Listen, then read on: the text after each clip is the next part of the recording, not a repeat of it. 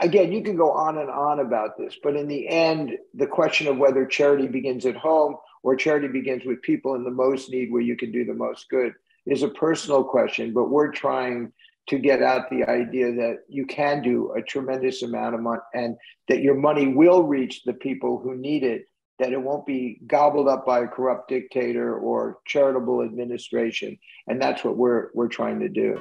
I'm George Siegel, and this is the Tell Us How to Make It Better podcast. Every week, we introduce you to people who are working on real-world problems and providing actual solutions. Tell Us How to Make It Better is partnering with the Readiness Lab, the home for podcasts, webinars, and training in the field of emergency and disaster services. Hi, everybody. Thank you so much for joining me on this week's Tell Us How to Make It Better podcast. Every week on this podcast, I try to introduce you to someone who in their life or in their job has identified a problem and is doing something to try to make it better. Well, today we're going to talk about charitable giving. In the United States, in just the last year, 2021, over $484 billion was donated to various charities. And that raises the question, do you know where that money actually went and how it's being used? Well, that's one of the things we're going to talk about today. Charlie Bresler is the co-founder of The Life You Can Save, a nonprofit dedicated to making smart giving simple by recommending charities that save or improve the most lives per dollar. And prior to co-founding The Life You Can Save, Charlie served as the former president of Men's Wearhouse before stepping down in 2008 to pursue socially oriented work. Charlie also has a PhD in social and clinical psychology. Charlie, welcome. Thank you very much for having me on your podcast. I appreciate you coming on. I was looking over your background, and we both lived in Fresno, California for a while. So, right. and you're in the Pacific I taught North. graduate school there and started an anxiety and stress disorders clinic. It seems like ages ago, but yes, I think it was back in 1985 that we moved there. I was there then. I was working at, I think, KJEO as the weatherman at the TV station there. So you mean you maybe got to say hot and hotter and hottest or something like that? Exactly. And do the raisin drying forecast, which was right. a highlight for me. Anyway, before we get started, I want to ask you a couple questions just so people can find out something about you they might not already know. What is your favorite movie of all time? Best film? I would say The Constant Gardener. And then if I said to you, okay, today I'm making you your last meal, what would you have? Spaghetti and clam sauce. Although I think I would lose my appetite in terms of eating it if I knew it was my last meal. I've never understood these prisoners who eat their last meal with relish. That's probably not me.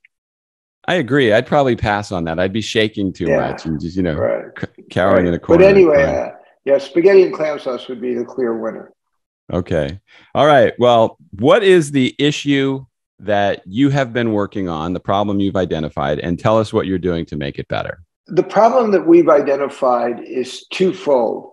People do not give to the highest impact, cost-effective nonprofits. They tend to give without doing much research.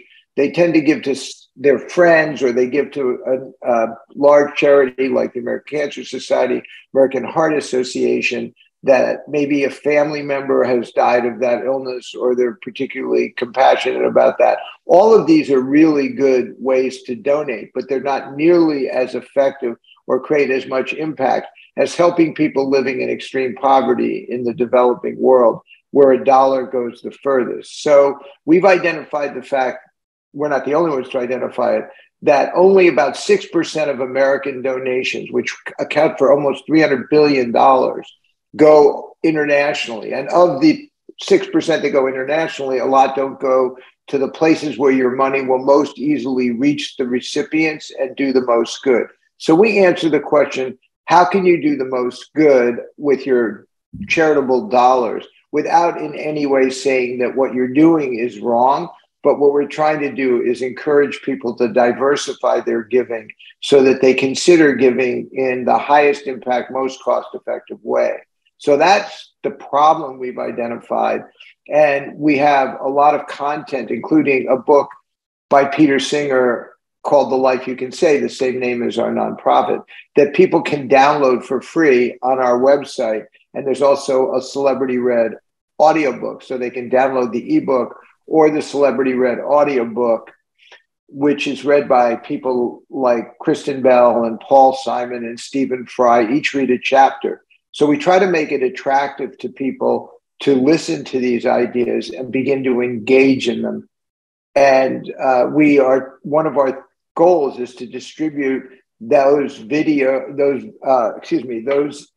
and audiobooks worldwide. And we're translating The Life You Can Save, the book, into many, many languages and try to develop partnerships that will distribute our content so that people become more aware of the issue of extreme poverty and how to ameliorate it.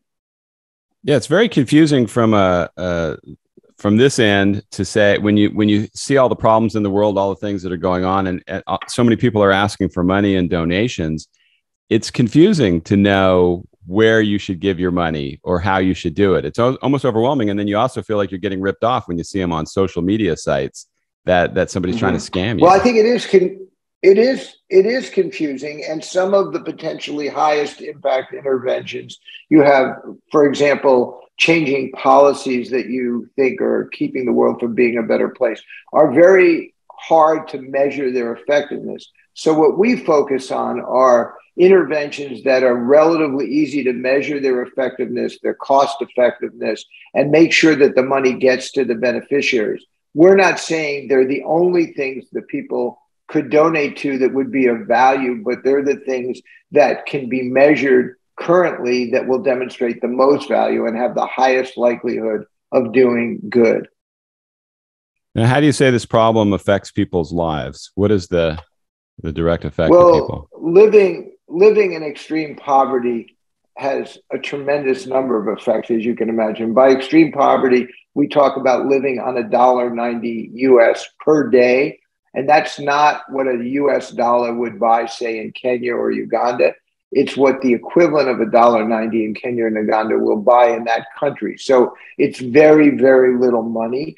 And so what is restricted is access to adequate health care because of lack of money or lack of education.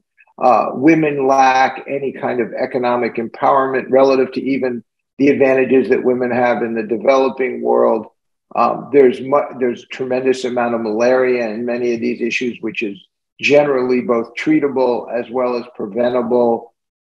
There's a lack of economic opportunity, particularly for women and girls, and educational opportunity.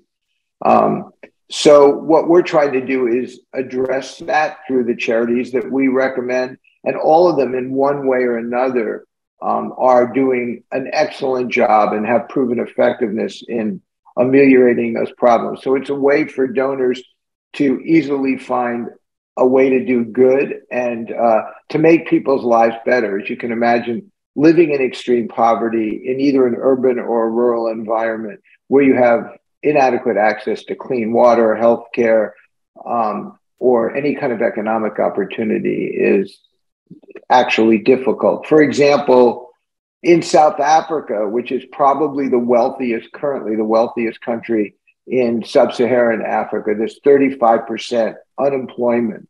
And if you consider even the people that are looking for jobs, have stopped looking for jobs, that number grows to 46%. So the number of problems are massive, but the solutions, believe it or not, are relatively simple through these nonprofits. It doesn't solve extreme poverty, but it goes a long way towards improving the lives of people who are living in extreme poverty. So that's why I have found it incredibly satisfying the last 9 years to be a part of this effort and to donate a considerable amount of our own personal net worth, because it allows me to feel like I'm doing something in a world where, frankly, I think most of us feel helpless and confused a lot of the time and have a really hard time of knowing how to intervene. We recently added climate change nonprofits, 3 of them, where you can contribute to what might be currently the world's biggest problem, one that is affecting Americans directly, as well, even more people living in extreme poverty. But of course, when you contribute to a climate change program, you don't immediately get to measure the impact as much as if you buy a bed net or you allow a woman to get an obstetric fistula surgery. So some people like the idea of higher level interventions that you can't really measure but have tremendous impact when they work, or they want high impact, cost effective interventions that can be measured. So we give people an opportunity to do both. Now, when you watch cable news, you see those 60 or 90-second commercials that show people starving, people suffering in different places in the world. And they'll tell you for 19 cents a day or whatever, you can help feed people. But then I hear people say, well, what about all the hungry people here? What about all the homeless people and people in poverty in the United States? So how do you balance who you help?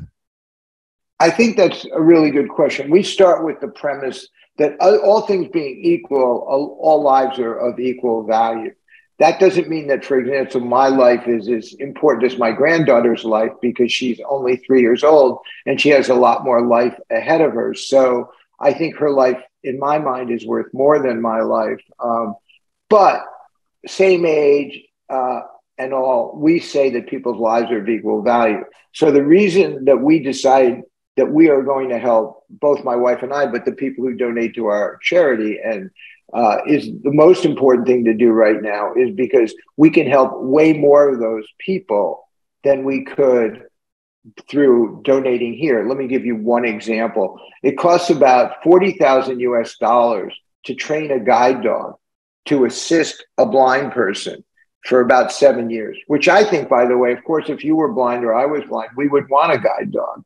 But $40,000 is a lot of money. It costs only $50 to cure a child of congenital cataracts through Fred Hollow's Foundation or SEVA, two of our recommended nonprofits. So on the one hand, for $50, you can cure a young child of blindness, or for $40,000, you can facilitate a blind guide dog for someone in the United States who can't afford one. They're both incredibly important, but the magnitude of help you can do in the developing world is a lot greater. So how do you balance that? I think it's a personal philosophical choice, but my own belief is that right now we are way out of whack in valuing domestic lives more. It also is, I mean, another way to look at it is if you look at affordable housing, which is a tremendous problem in the cities that I'm surrounded by, and I imagine most of your listeners are living in, with homeless people and people having difficulty finding houses, mortgage rates are going up, young people can't afford to buy a house, let alone have a down payment for renting an apartment. But my daughter, who works in affordable housing policy as her career, finds that it not only costs about $30,000 per unit to get a homeless family into a unit, but that costs a tremendous amount annually in supportive services. So again, you can go on and on about this, but in the end, the question of whether charity begins at home or charity begins with people in the most need where you can do the most good is a personal question, but we're trying to get out the idea that you can do a tremendous amount of money and that your money will reach the people who need it, that it won't be gobbled up by a corrupt dictator or charitable administration. And that's what we're trying to do. Yeah, I don't know how anyone can afford an apartment or even get a lease for one if you don't have somebody co-sign for you because of... It's really crazy. So I'm not trying to deny the problems that we have domestically. They're massive, or even the problems we have internationally, which we're all seeing. But I came from a background where I was really interested in structural policy solutions to wealth inequality and got frustrated at a pretty early age with how I was going to make a difference, have a marginal impact on changing things. And so when I, much too late in my life probably, came back to wanting to do something of social value, I said, gee, I may not be able to change everybody's lives, but I know through these nonprofits, I can change one person's life and then more. And that's why The Constant Gardener, by the way, is my favorite movie. There's a wonderful line in that movie when Rachel Weisz's husband, Ralph Fiennes, turns to her and says, because they're in Africa and she's taking a lot of risks, she said, you can't save all these people's lives. And she said, I know, but I can save one. And so rather than working early on in my youth to try to change policy, I've come around to the idea of making meaningful, high impact change through changing thousands or tens of thousands of people's lives, but not necessarily believing that the structural change, which I think is absolutely necessary, is going to occur through my actions. So I think all of us need to look at what we call our marginal impact, where we can make the most difference. And I hope that some of your listeners are convinced that they can make a huge difference, even for small amounts of money, by giving to these charities, and feel much more hopeful about their own value in creating a better world, which is really, I think, one of the things we all want to do. Yeah, I mean, I would think that would actually, in some ways, work to your organization's advantage, because we don't feel we have an impact in anything today. We're so frustrated that nothing I do is going to make a difference. So if you know something's going directly to somebody to benefit them, that probably helps get people involved. Well, it's certainly, I say to Peter Singer, who wrote the book, The Life You Can Save, who's arguably the world's most famous philosopher, certainly the most impactful at this point. I say to Peter, sometimes I feel like the life I'm saving is not other people's lives, but my own. That's dramatic, and that's not totally true, because it's not the only place I get meaning in my life through my work, but it is tremendously empowering and helps me deal with the lack of optimism that current situation in the world engenders. And frankly, it's been the situation most of the years that I've been alive. We go from one apparent final crisis to another, but clearly things are seeming to get worse, with the 5 largest, most powerful countries in the world all being problematic in terms of their own policies, including our own. So regardless of your politics, there are things you can do to make a big difference. And you can't escape that fact and just tell yourself that everything's hopeless, because that's not a very productive thing to do.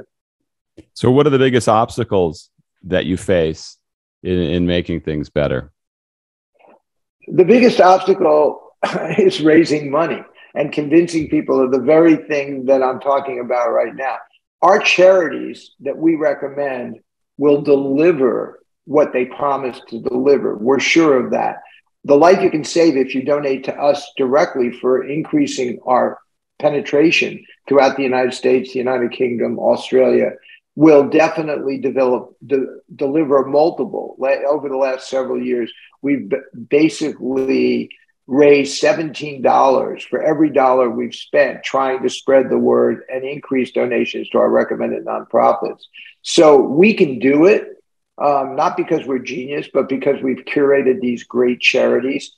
And but the biggest problem we face is convincing people that they shouldn't give to a relatively ineffective nonprofit, or that they should give it all. A lot of people don't want to give. It's amazing how little people want to give necessarily compared to what they could give, particularly rich people. I'm extremely impressed when somebody who has a family income of $35,000 a year gives away $300.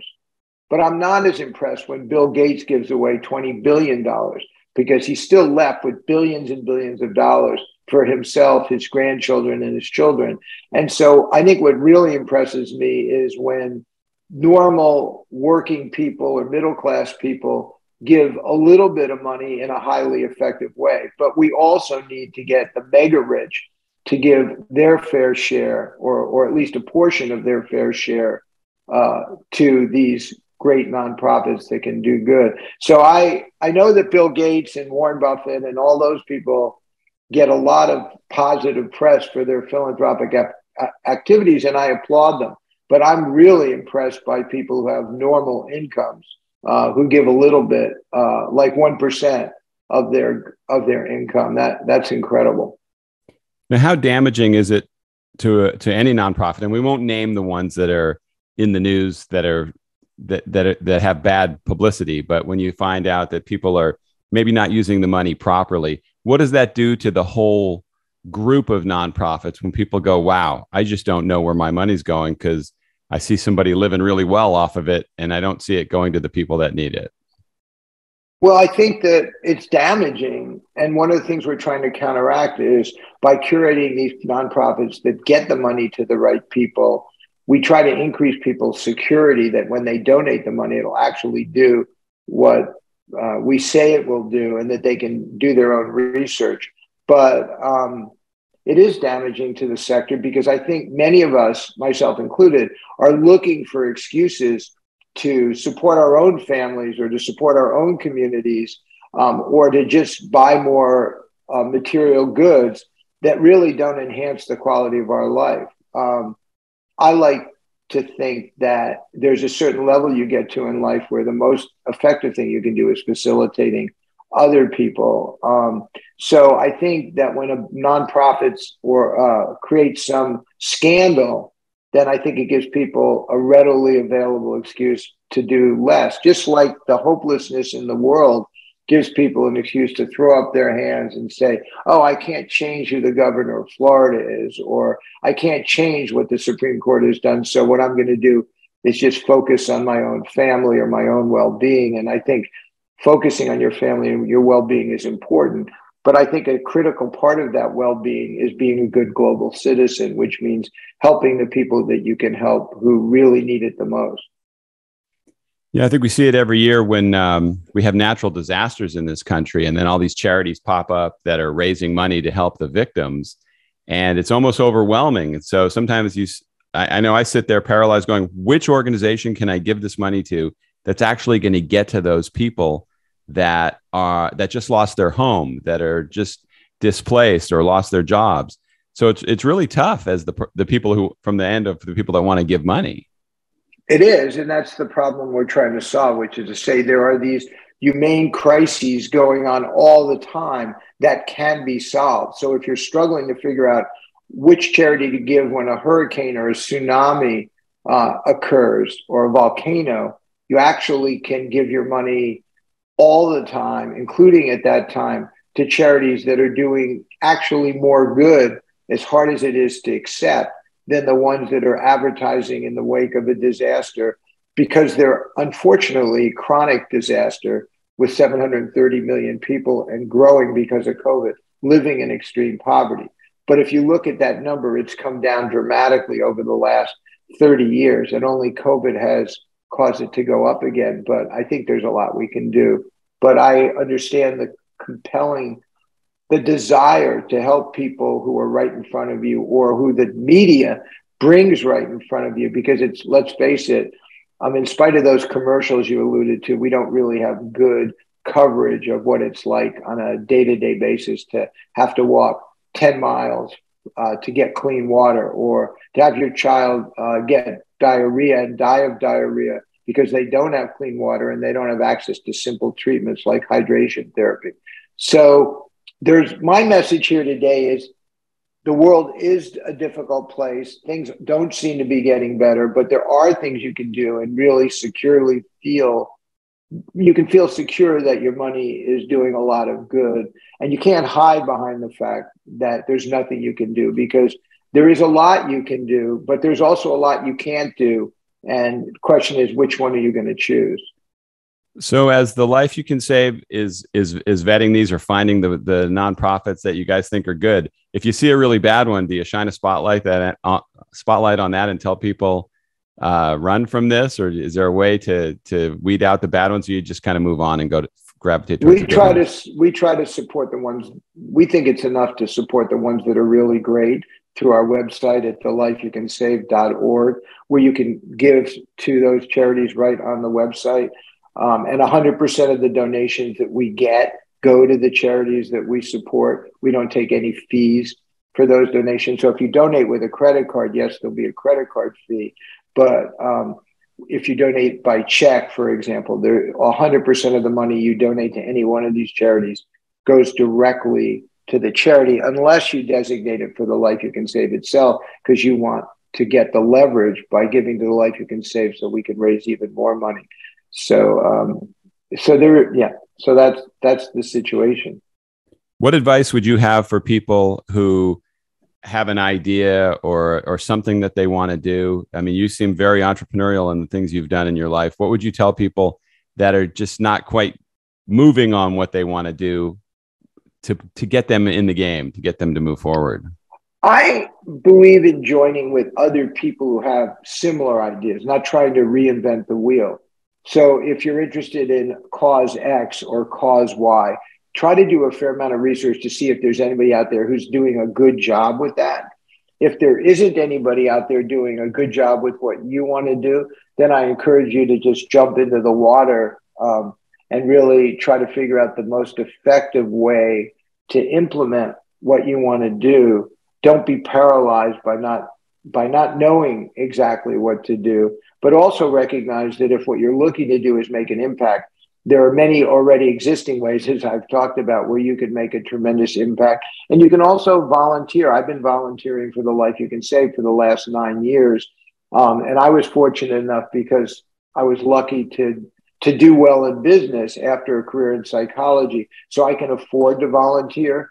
Not everybody can afford to volunteer full time like I've been doing, but most people can afford to spend 5 hours, particularly if they're contemplating starting their own organization or nonprofit. So one thing you can do is find an organization like the Life You Can Save if you have a skill, volunteer for a while and see if you like this type of work and whether you want to continue to do this or you want to act on your idea. But in general, I am surprisingly, because I wasn't like this when I was younger, I am surprisingly entrepreneurial, and I believe that people should act on their ideas, but also be aware that sometimes there are negative downstream impact of what they're trying to do, like food subsidies in the developing world, which can decrease agricultural prices.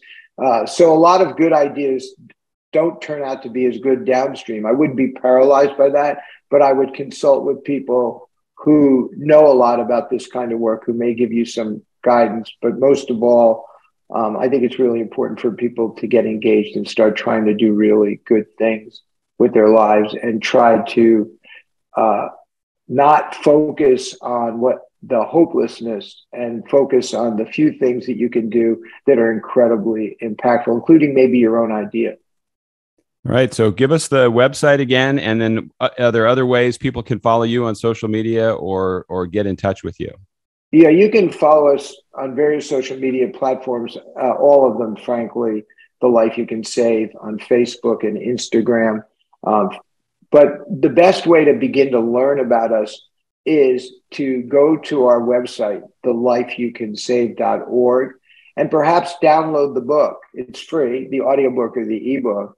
And then you can also, if you're interested in really discussing this, you can contact me directly at charlie@thelifeyoucansave.org. And you might, it's CHARLIE at thelifeyoucansave.org. And I will respond to you. And if I'm not the right person to answer your question or to help you, then I will try to direct you to the person who can. Or if we have nobody on our staff who can help you, I'll let you know directly that we can't help you. That won't. So there's a number of ways to get in touch with us. And I will refer you to the right person. But yeah, so that's probably the best way to examine us. But I definitely encourage people to spend 15 to 20 minutes going over our website. Absolutely. I think that's a great suggestion. So, hey, Charlie, thank you so much for coming on this morning. I know you got up early to do this. I appreciate your time and continued success. I mean, it's for a guy who's retired, it sounds like you're still working harder than ever. Yeah, I don't think of myself as retired. I think of myself as incredibly lucky that I don't think it's great the way our system rewards senior executives at the expense of other people who are contributing. But I was lucky enough to make enough money that I could afford to not retire, but to do this work and donate a lot of money to get this charity going. But I think of it as a huge opportunity that my wife and I have had. And my wife is a retired physician. She did retire because of COVID a year and a half or 2 years ago, although she volunteers at a free clinic now that we've been vaccinated. But yeah, I think I'm really lucky, but I think everybody can do something. And I highlight those people who give $100 or $300, who make very little money. But I also think I'm appealing if there are mega rich people who are listening to your show and they're wondering what they can do with their wealth, believe me, they should get in touch with me, and at least I can give them lots of guidance as to what I think they can do with the privilege they have without hurting their children or their grandchildren or even their own communities if they want to support their own communities. And we've been fortunate enough to talk to billionaires over the last 9 years about some of these ideas, which is where some of the significant money that we raise comes from, from people who have a lot of money, both a lot of money and a little money. All right. By the way, hey, Peter Charlie Singer, who wrote the book, I just want to say in conclusion, won a prize for one of the most, I'm just going to say it's called the Berggruen Prize, for being one of the most impactful humanitarians in the world. Lots of other very famous people have won that award. And this year he won it. He got $1 million and he immediately donated 100% of the money, $500,000 to the Life You Can Save, to help continue our operation, $350,000 to animal charities, and $150,000 our subscribers voted on where to give it. And he's a philosophy professor. He's not a wealthy person, but he feels that the marginal impact of those dollars would be greater doing what he did. So he definitely walks the talk. And I just wanted to mention that. So I think there are things you can do. Absolutely. Hey, thanks, Charlie. Appreciate you coming on. Thank you. Thanks for having me on the show. Thank you for listening to this week's Tell Us How to Make It Better podcast. All the information to get in touch with Charlie and get to the website for The Life You Can Save are in the show notes. And there's also a link to a contact form if you have any ideas for future shows or thoughts about the show you were just listening to. I always love to hear from you. Thanks again for listening. See you next time.